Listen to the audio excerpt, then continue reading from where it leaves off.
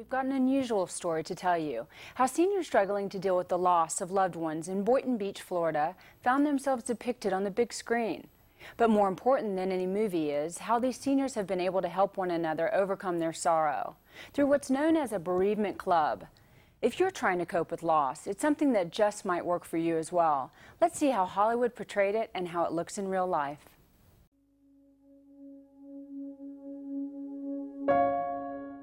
Sarita Butwin made her big screen debut in the movie The Boynton Beach Club. She played the long-ago high school crush of Harry, a widower learning how to date and socialize again after losing his wife of many years. Holy cow. What? That woman over there is Lucille Parisi. Went to high school with her. She was a real knockout in 10th grade. Yeah, she still is. Why don't you go on over, say hello, and you'll get lucky. Harry takes a chance on love and asks Lucille Parisi to dance with him. Sarita's husband remembers how much fun his wife had as an extra in the film. Sarita enjoyed every single... She would have paid them to get in that role. That's how much she enjoyed it. Shortly after the filming, Sarita Butwin was diagnosed with lung cancer. She died in January 2006, just a few months before the film's release. She was a good mother, a great wife, and a fabulous grandmother, and a lot of fun. Every day she would say, "Did I make you laugh today?" Neil and Sarita were married for almost 46 years. Every day since her death has been a challenge for him. Isn't it ironic that I'm living through that whole experience that was in the movie? The Boynton Beach Club is a story about grief and the courage to live and possibly love again. The movie chronicles the lives of Harry, Jack, Lois, Marilyn, and Sandy, residents of a South Florida retirement community. They attend a weekly Bereavement Club meeting to help them cope with the deaths of loved ones. I'd like to know how to deal with my anger. My husband died in an accident. A stupid and senseless accident. It just makes me so angry sometimes. If the dialogue seems realistic, that's because it is. The film is based on real-life experiences. My wife, Phyllis, was my companion and best friend for 45 years. The inspiration for the movie came about when a close friend of mine named Marilyn died, and her husband was absolutely devastated. After several months, he went to a bereavement group here in Florida, in Boynton Beach. Florence Seidelman, who lives part of the year in the real-life Boynton Beach retirement community, thought the Bereavement Club could be a good subject for a movie. She shared the idea with her daughter Susan Seidelman, who produced the Madonna movie Desperately Seeking Susan and the pilot episode of the TV program Sex and the City. She said, "Mom, you've been pitching ideas to me for years. If you think that this is such a good idea, you write a script, you write the movie." So Florence did just that. 6 months later, she presented her daughter with a 130-page outline. Florence has been married to her husband Mike for 56 years. Writing the script opened her eyes to what life is like for single older people today. Well, the women are very bold. That surprised me. The idea of giving cards to a man at a bereavement group or going to a party and seeing a single man and handing him a card. My card. Elaine, our group leader, encourages us to do this. If you're lonely and you just want to talk to someone, call me. Much of the movie is drawn from Florence Seidelman's observations of a real-life bereavement club in Boynton Beach. Coordinator Bobby Kraft has been helping the newly widowed for 6 years in the Bereavement Support Group program at the Alpert Jewish Family and Children's Service. The goal of the group is to provide people with a safe place to come to share their feelings, to drop the facade at the door, so to speak, to really be able to say what they're feeling, to vent. I was on antidepressants. I needed it, and I find that I'm weaning myself off. And it's because of your group, Bobby. Without Bobby's group, I could not do it. Support groups meet for 12 weeks initially. people must wait at least 6 weeks after the death of a spouse to enroll. There are also follow-up groups, such as this one. Women make up the overwhelming majority of group members, but over the last year, Bobby has seen more men participating. Does everybody feel that they are healing? Slowly. Yeah, Slowly. Slowly. Very slowly. Very slow process. And then back. Emotions can be very raw at these meetings. I have still not forgiven God for the unexpected turn of events between my mother and my husband. Both of them were unexpected in a short time, too. Lenny Backer is dealing with a double loss. His wife and daughter died within 6 months of each other. So it's really difficult right now. Does it help being here, Lenny? Yeah, it sure does. Yeah, it helps. You know that you're not alone and that other people are going through the same troubles you have. Most of the people who attend the meetings do so after hearing about them by word of mouth. The group usually consists of people in their 60s and 70s, but Bobby has assisted those as old as age 94. Besides grief, Bobby also addresses practical issues. And if you stay focused on the day that you're in, you can't project into tomorrow and anticipate what may happen that may be bad tomorrow. We talk about wedding bands. So many times women will come in and they'll say, my friend told me I should be taking off my wedding band. What am I supposed to do? So we talk about that. Is there a time when you're supposed to take off your ring? Clearly the answer is no. It's always at your own comfort level. We talk about the clothing, how to start the process of packing up the clothing, the personal items. We talk about the safety issues in terms of living in your home alone. Bobby says it's important to remember that no two people grieve alike. She encourages the recently widowed to reach out for help. It's also important to let your friends and family know what you need from them. Don't assume that they know what you need. You have to let them know. Even after attending a bereavement support group, most people still have a long road ahead in making peace with their loss. I still cannot have dinner in my kitchen alone, where I used to have it with my husband every night. It's hard work.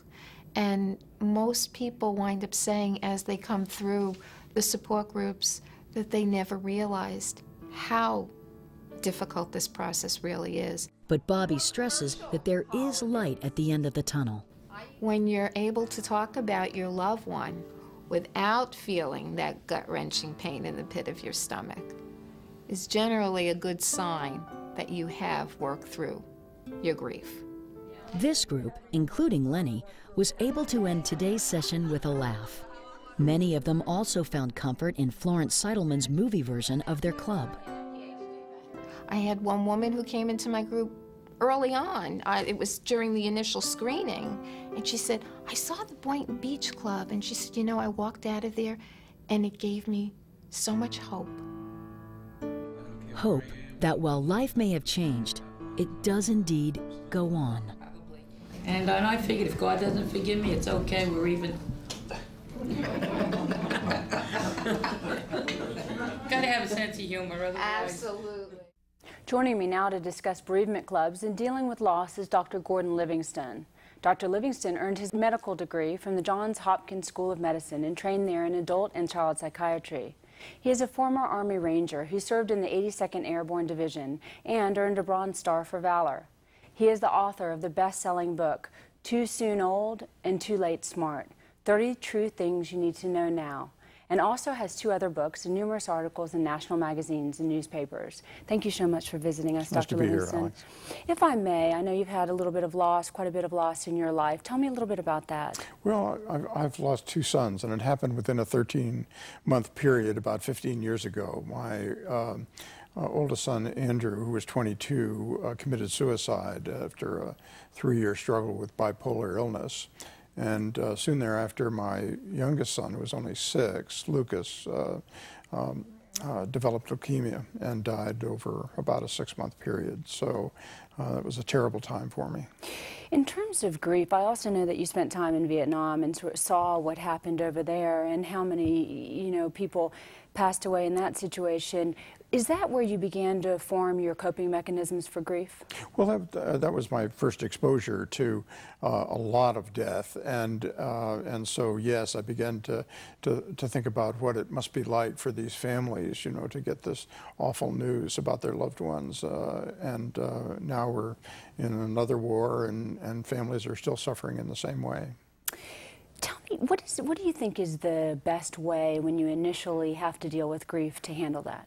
Well, there is no prescribed way to do it. I mean, the first reaction of most people is shock and denial, and it takes some time to absorb such catastrophic information, and then only very slowly and with the help of people around them do people gradually come to terms with the reality of what's happened and begin the process of mourning, which takes a very long time. We're going to come right back and talk more about that. It's time for another break. Stay with us because we'll be back shortly to continue our discussion with Dr. Gordon Livingston about bereavement clubs and other ways to cope with loss. True or false? One's risk of death increases following the death of a spouse. Do you know the answer? Answer: true.